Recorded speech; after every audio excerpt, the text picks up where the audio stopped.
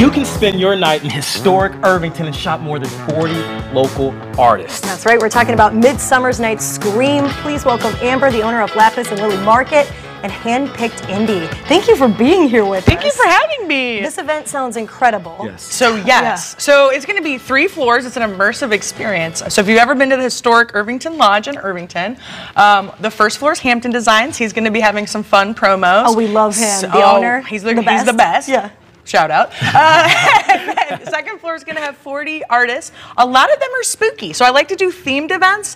This one I did Midsummer's Night's Scream, because why not, right? Why not? So we're going to have a lot of different mix. So I still have, I have candle vendors, and I have macrame. I have spooky. I got earring vendors. I have a little bit of everything.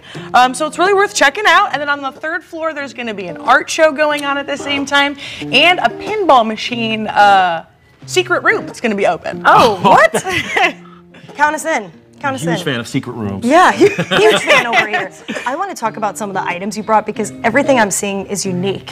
Yes. So wow. My business, Lapis Lily Market, I'm a vintage fan, so I like to find the weird stuff. So Perfect. I'm into weird stuff. So I brought a couple things today. So are we. Exactly right.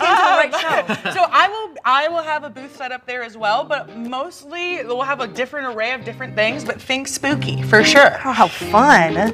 Are you eyeing anything, Emmanuel? I am. So I am a huge fan of the Halloween season, and I am loving everything that you have. Could you please explain the crystal that you have laying on the what is that? Oh, yeah. So one of our vendors, burnt at both ends, she creates candles, and she gave me a cute little kitty amethyst. Oh, so she sells crystals. Kitty? It's a kitty. Okay, that's it's cool. a kitty amethyst. So you're gonna find cool stuff there. You're gonna find unique things. And there's also, I'm gonna have a tarot reader there. We're also gonna have a coloring contest with ghost face pages, some other interactive games as well. So first floor, second floor, and third floor, immersive experience. How fun. I have to ask you, okay, so how did being this full-time artist lead to creating Handpicked Indy? Yeah, so, when we were in quarantine, I was bored. I like people. I really like mingling, and I feel like some of my peers were the same. So it just everything kind of fell into place. I wanted to give, and to have a space for people to bring in their wares. So I do themed events pretty much like every 6 to 8 weeks. So they're always different. This one's our July 15th. I'm actually doing a personal art show called Ghosts on Vacation on October 1st. Oh, so that sounds fun. I like to do silly stuff.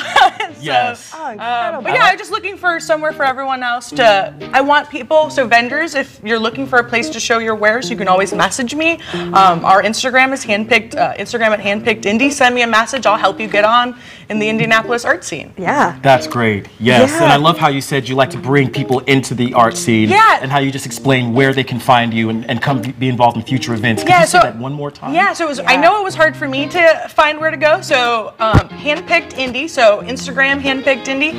Also, I have some more information on my website, which is lapislilymarket.com/handpickedindy. You can find out how to get involved.